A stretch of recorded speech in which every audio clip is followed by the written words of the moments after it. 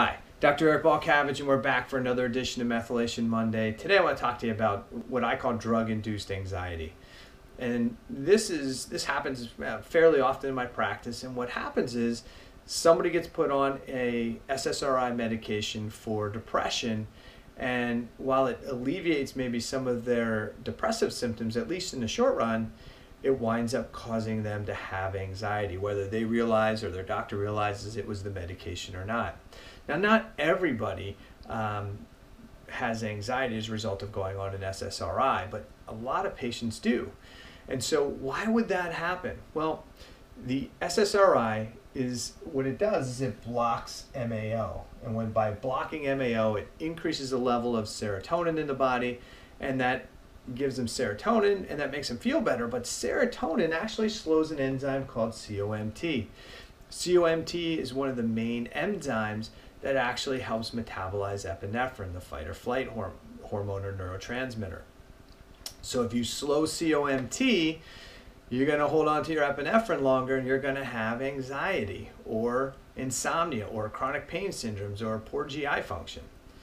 Now, not everybody has a problem when they take SSRIs, but a large majority of the patients do. So why? Why would they have this issue? Well, a couple things. One, somebody could already have a SAMe or a magnesium deficiency. So if they have a SAMe or magnesium deficiency and they've got high levels of epinephrine to clear already, the COMT enzyme is going to work a lot slower. If somebody's got elevated levels of estrogen, estrogen will slow that COMT enzyme down. And third, if the person has a genetic defect there, a polymorphism or a SNP at COMT, especially a homozygous SNP, that enzyme is going to be slowed even more. And so the patients who seem to have this drug-induced anxiety have one or a combination of these factors, which really slows down or chunks down the COMT enzyme, causes their epinephrine levels to be ramped up, and that drives that chronic fight or flight response, which drives the anxiety, insomnia, poor GI function, and chronic pain.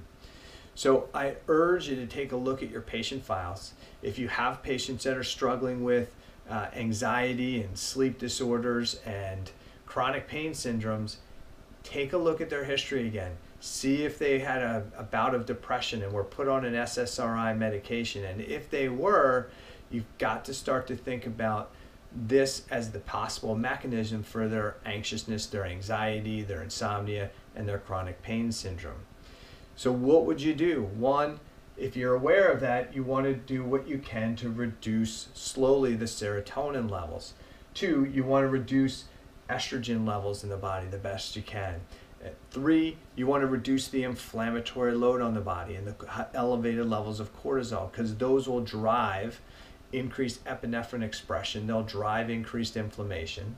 And we want to support with SAMe and potentially magnesium to make that enzyme work a little bit better. All right? So those are some of the answers that may help you. A couple other things you may want to do is support with methylated folate or potentially a form of B12 to help drive SAMe production. Lots of potentials, but I think the first thing that you want to do is be aware of what the potential mechanism was. Does what your patient experiencing fit this kind of model? If it is, reduce the inflammatory load, regulate blood sugar, reduce their stress response, then work with them to support better clearance of COMT, and hopefully you can work with the physician who prescribed the SSRIs, that once their inflammation comes down, maybe they don't need as much of the SSRI.